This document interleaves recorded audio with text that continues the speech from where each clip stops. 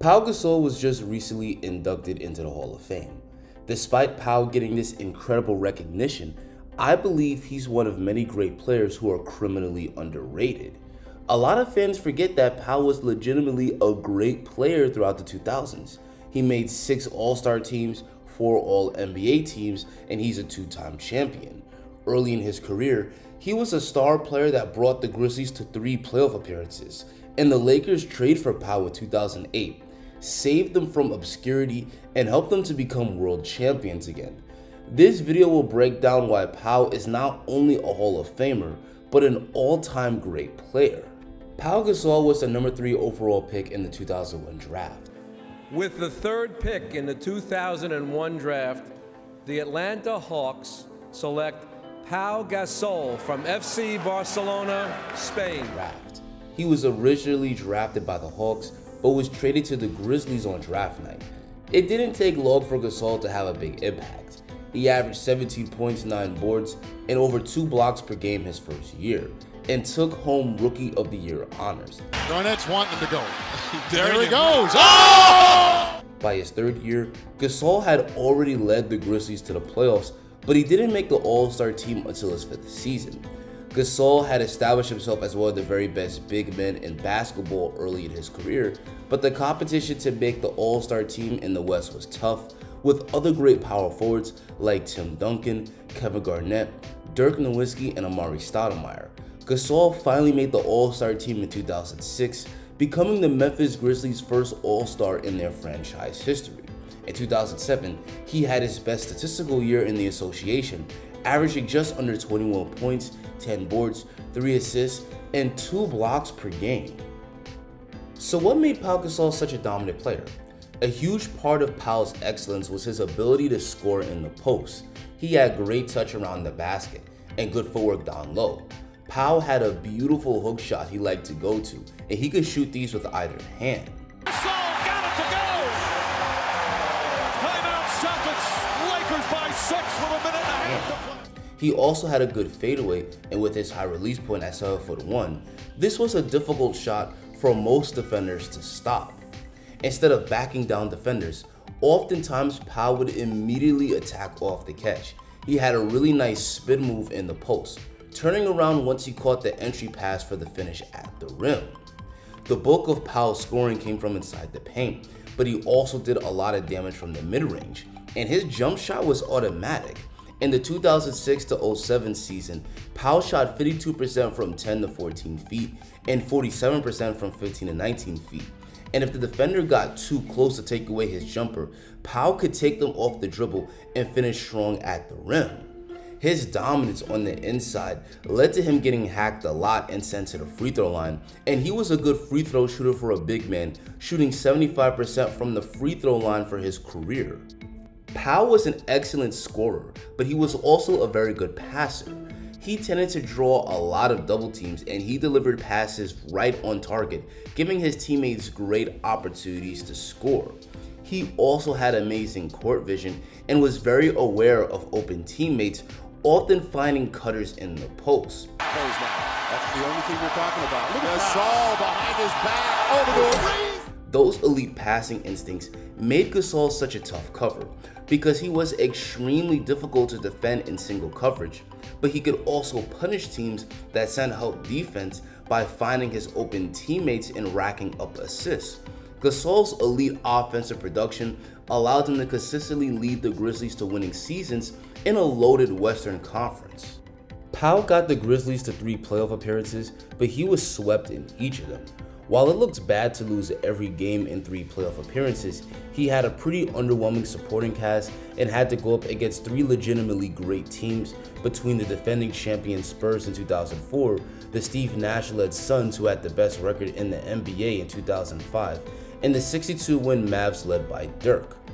Pau played well in each of those playoff series, but he simply didn't get enough help from his teammates going up against far superior teams. In the 2007-2008 season, Pau Gasol would get traded from the Grizzlies to the Lakers, which would have major implications on both Gasol's career and the Lakers franchise. Despite Gasol's dominance, the Grizzlies were struggling to compete in the West, and the Grizzlies front office was ready to trade Powell and start a fresh new rebuild. The Lakers were also in a state of turmoil. After trading Shaq to the Miami Heat, the Lakers were stuck in mediocrity despite Kobe's otherworldly production on the court. In 2005, the Lakers missed the playoffs, and in 2006 and 2007, the Lakers suffered first-round exits to the Phoenix Suns. Frustrated with the Lakers' futility, Kobe publicly demanded a trade in 2007, with his preferred choice being the Chicago Bulls. With the losses mounting, it looked like the Lakers were going to lose Kobe, but they held on to him despite his trade request.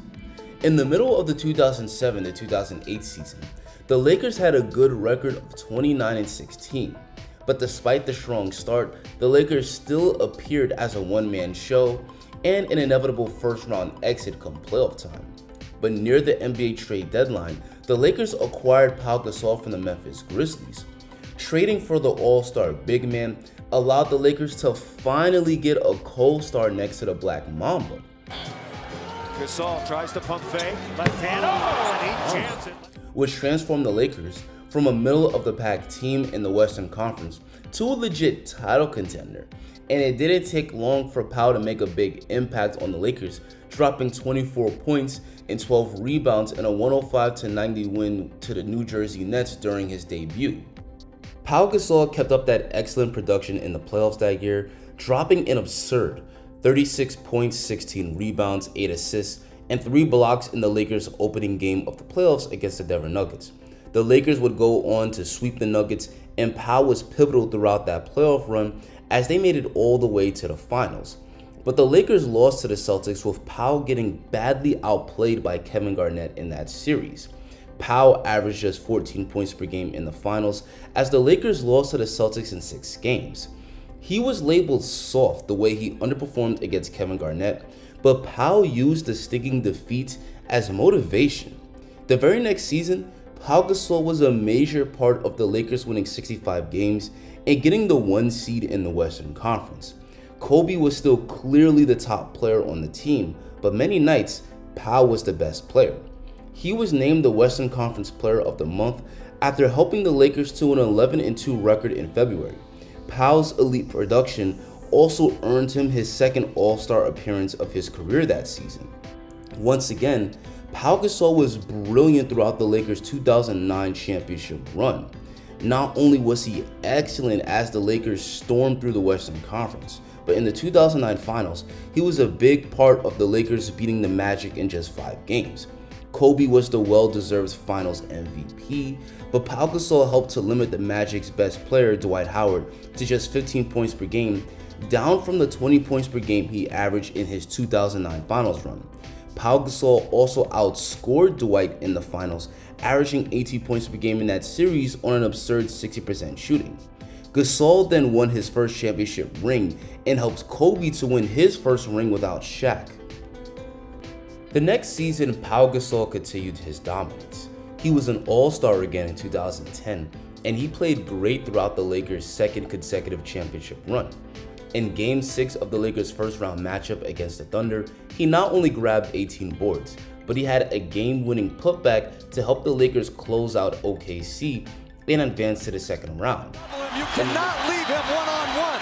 Bryant for the lead, misses. Gasol banks it in. In the Lakers' second-round series against the Utah Jazz, he badly outplayed Carlos Boozer, averaging 23 points and 14 boards a game, as the Lakers swept the Jazz. And he kept up that dominance in the conference finals, averaging 20 points and 7 boards per game as the Lakers beat the Steve Nash-led Suns in a tough 6 games. In the finals, he had a career-defining series against the Boston Celtics. Powell was humiliated by KG in the 2008 finals, but this time, he got sweet revenge by outplaying Garnett in the 2010 finals.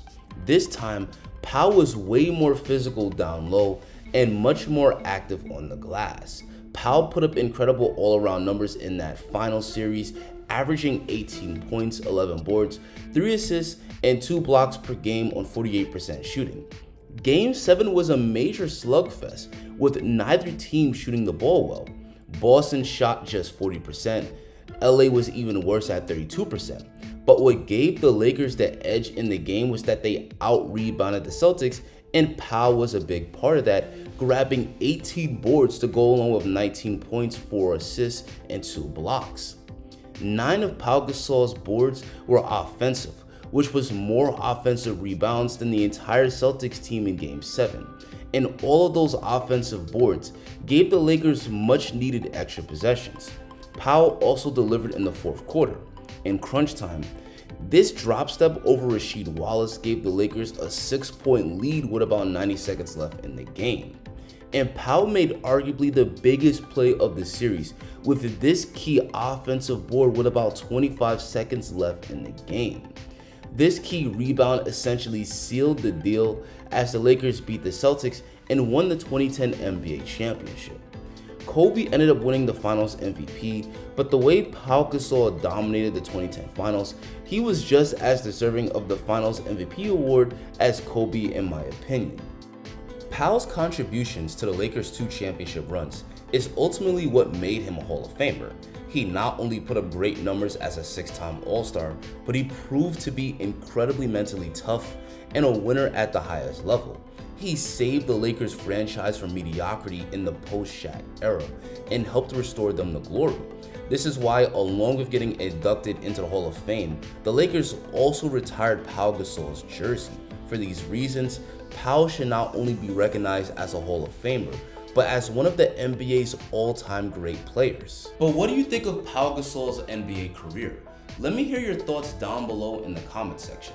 Guys, if you enjoyed this video and you want to see more dope content just like it, please drop a like on the video and hit that subscribe button. Thanks for watching and have a great rest of your day.